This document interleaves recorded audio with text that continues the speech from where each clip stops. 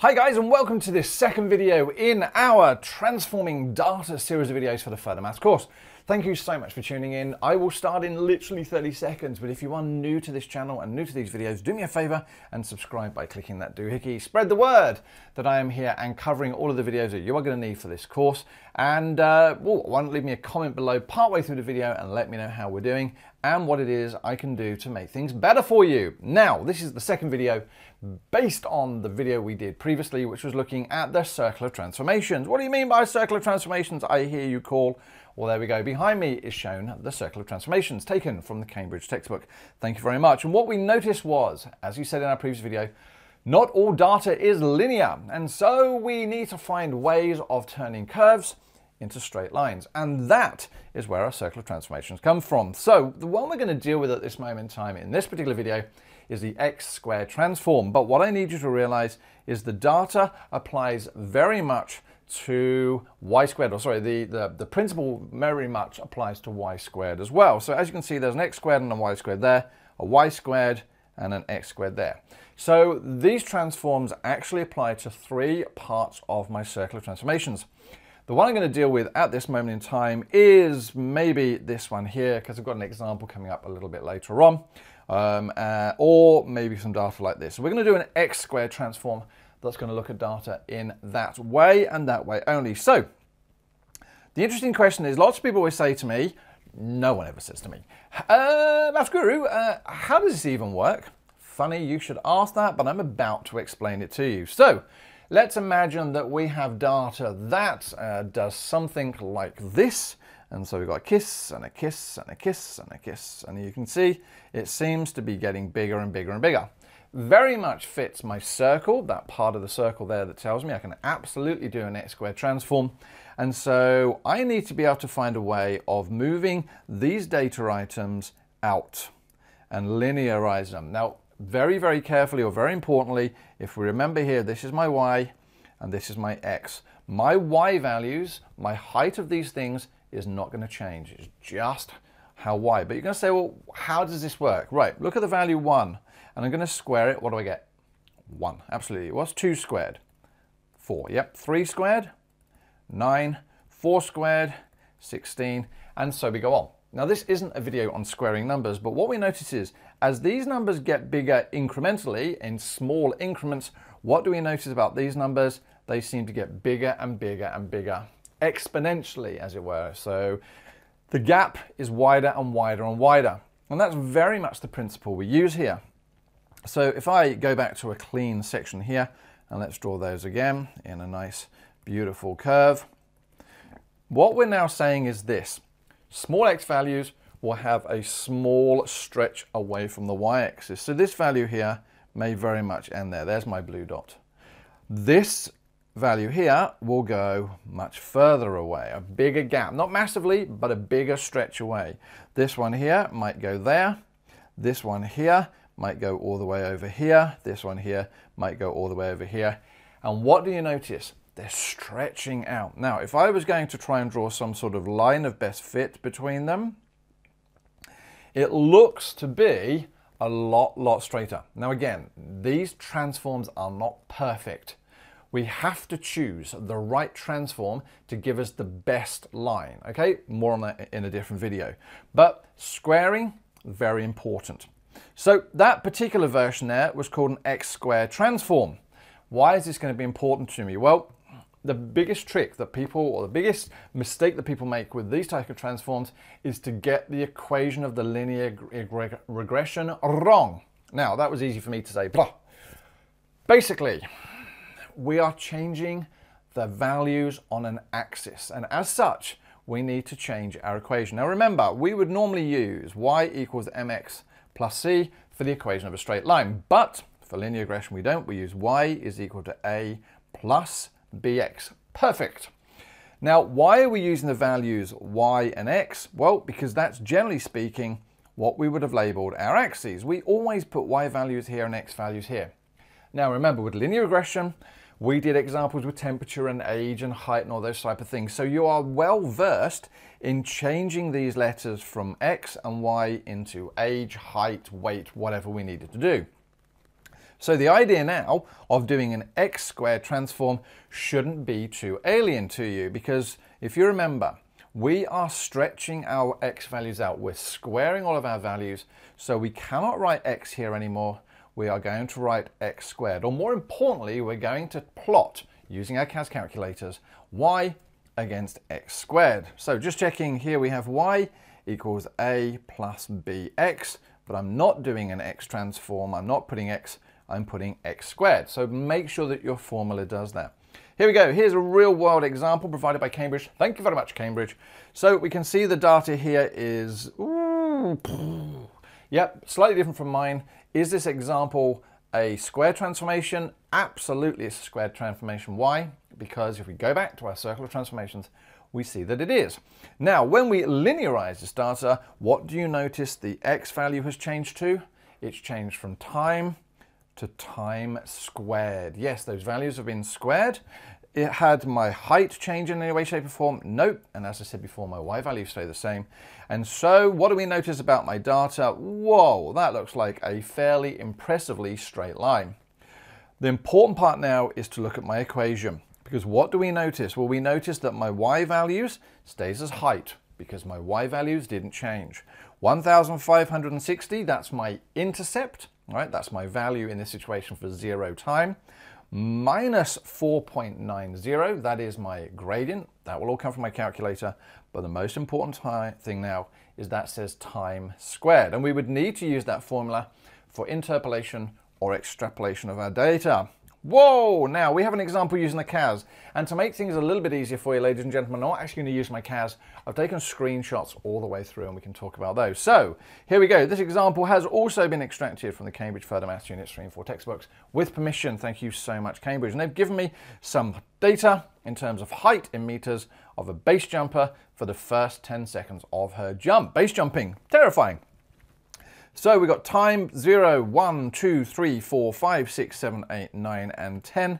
And we have heights, which are obviously decreasing. I'd be very surprised if she base jumped and went up, but what do I know about anything? Part A says, construct a scatter plot displaying height, which is the response variable, against time, which is the explanatory variable. And in many cases, the questions will tell you which the EV and RV is. If you're not sure what an explanatory variable and a response variable is, head back to a previous video.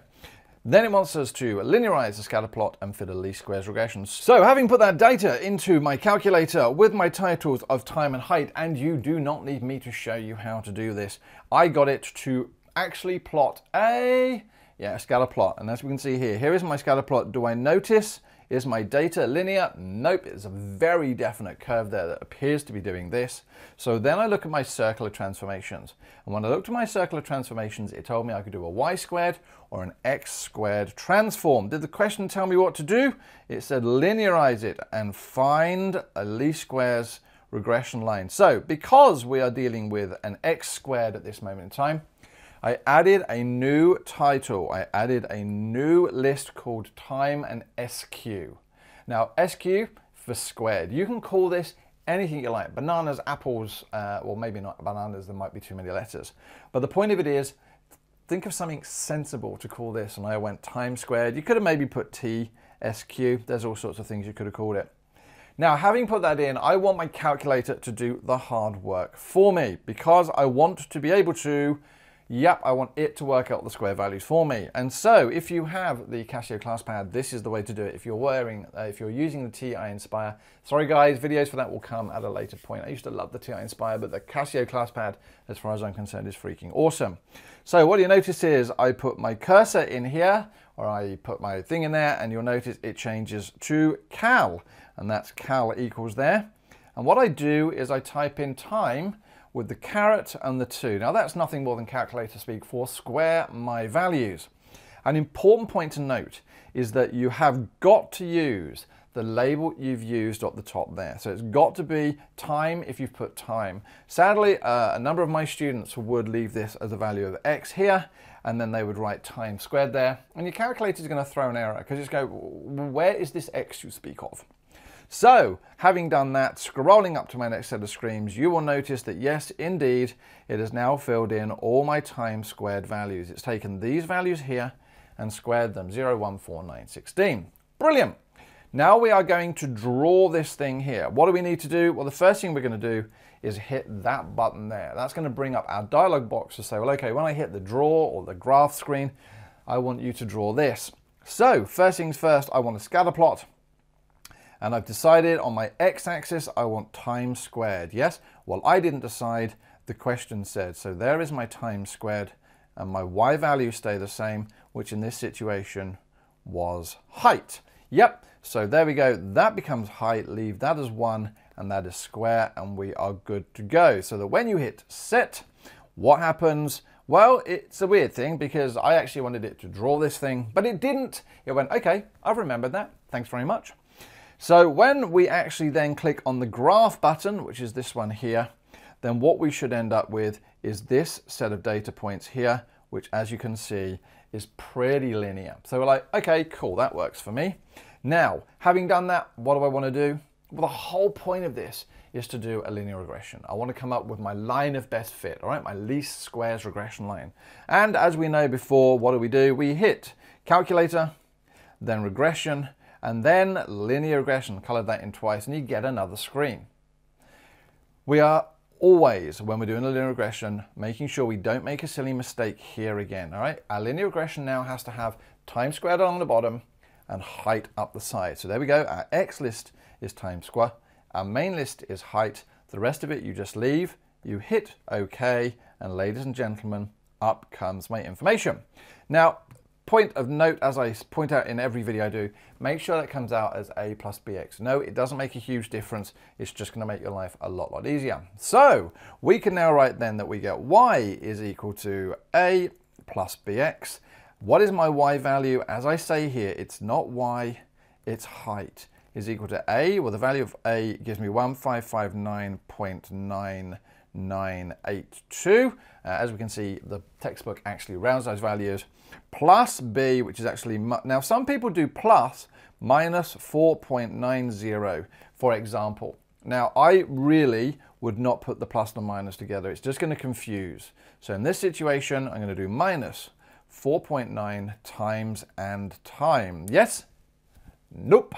Because remember, our x-axis is time square, so we must make sure that we write time squared. Now the brackets, as far as I'm concerned, are just there to make it look a little bit easier to read, but that is now our least squares regression line, and I can use this to interpolate and extrapolate data. Knowing that information, we can then interpolate and extrapolate our data. Now obviously we've got to be careful here because what we're trying to do is we've come up with an equation to help us guess our values, right? So, but what does interpolate or extrapolate mean? Well, we know that we've got our values doing this. At the moment, our smallest value is this value here, and our highest value is this value here. Now, I've drawn the graph of my original data because that's what we're trying to find values for. We are doing our least squares regression line to help us create a formula to find the values for this graph, not the straight line graph, this graph, although theoretically it will work. So what I'm saying is any values that now fall between our time, between this value here and this value here on my x-axis will give me a y value that we can predict, right? That we are fairly confident that we can predict. So for example, if I look for this value here, the chances are my equation will give me a value, roughly speaking, there. So when it falls between the lowest and the highest data out of items on our x-axis, we call that interpolation. Extrapolation, obviously, hopefully, is when we are being asked to find values that may fit outside of the minimum and maximum data we've been given there, right? So the questions will always say, you know, extrapolation, why is that wrong?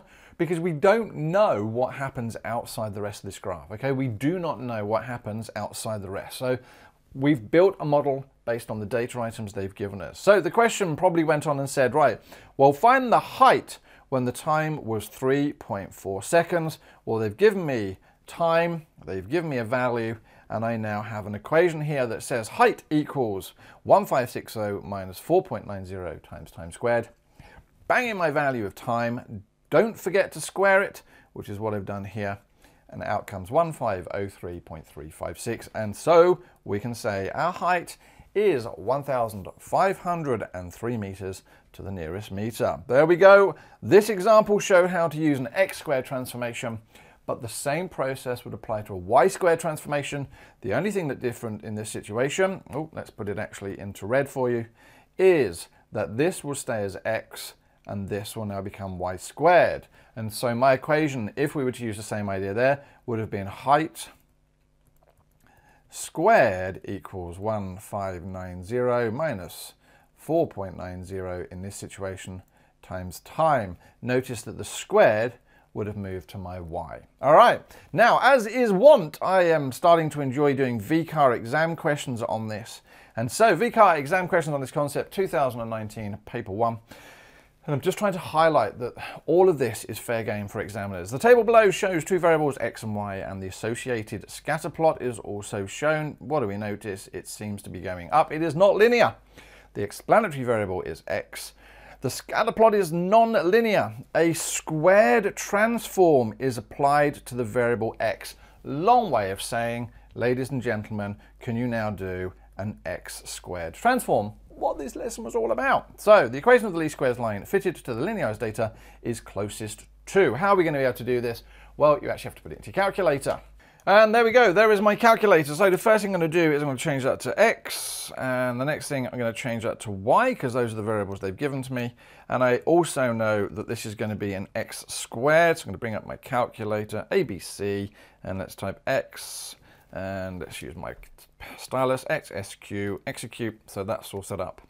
So what are we going to do now? So let's go and put in my x values that they've given me. So there we go, there is my x value data in, and I will now do my y data. And there's my y value data in. So what do we do now? If you remember, I'm going to go down here and I'm going to say, can you do me a favor, please? And I want that x squared. I've made sure that my variable is named appropriately, hit enter, and if there was a problem, it would come up and tell you, and I have my x squared in. So what am I going to do now? I'm going to go calc. I don't need to draw this regression, linear regression. List 1 I want as x. List 1, sorry, I want as x squared. List 2, I want my y values to stay as they are. Click on OK, and there we go, ladies and gentlemen. What do I have? My a value is minus 1.338915, so a is about minus 1.34, and b is 0.55 or 546. And so it would appear I've only got two choices here, A and B. And what did you notice? A has just an x, but B has x squared. And because we've done an x squared transform, I now know that the correct answer for that would have been B. Well, ladies and gentlemen, that is the end of this particular lesson. I'm going to move on and I'm going to do one example in another video of a log transform and one of a reciprocal transform. But thank you so much for watching. Hopefully it's been useful. If it has, do me a favor and comment below. And if you haven't already done so, can you subscribe? There are not many people watching this channel. I hope that actually I'm engaging and the lessons are useful to you, and the more people I can get watching this, the better it is, really. So thank you very much. Have a good evening or good day. I look forward to seeing you in our next video. Bye-bye.